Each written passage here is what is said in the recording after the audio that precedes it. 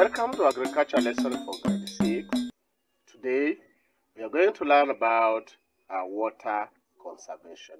Water conservation in Grade 6. Let's look at types of nursery bed. Flat nursery bed, raised nursery bed, sunken nursery bed, and shallow pits and shallow. What is water conservation? Water conservation is preservation, controlling development of water, and use water properly in farming. Let's look at the requirements for preparing sunken bed and shallow pits, as in tools that we need to prepare the sunken bed and the shallow pits. We need djembe, a spade, hand gloves, organic manure, and tape measure to know what size of the land that we need.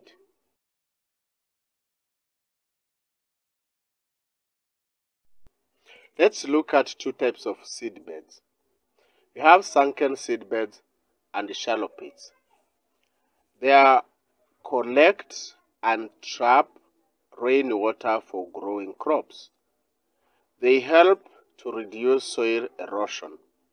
They do this by trapping runoff and allow it to sink into the soil.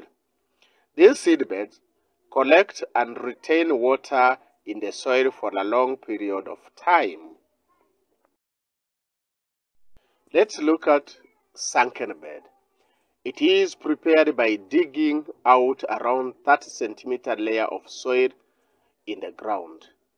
Apply organic manure to supply the nutrients to crops in the sunken seedbed. Applying mulch to assist in conserving the collected water in the sunken bed for use by the crops. Sunken bed can be used in dry area or during the dry season. They can be used either as a nursery bed or a seed bed. Because the base of the sunken bed is hidden away from the strong sunlight and wind, the rate of the heat loss in minimal or sunken bed therefore conserve more water than flat and raised beds. Preparation of sunken seedbed. Identify the sites to establish the sunken bed. Measure the land and dig the sites to shallow depth. Clean grass and other weeds in the sites you want to prepare a sunken seedbed.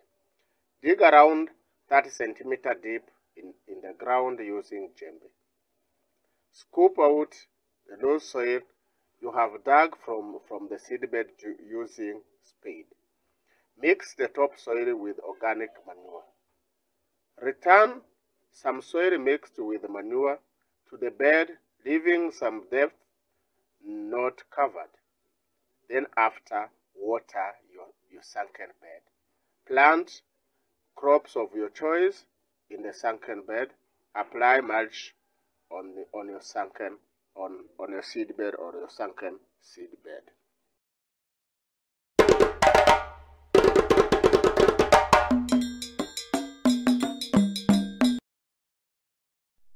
Let's look at shallow pits.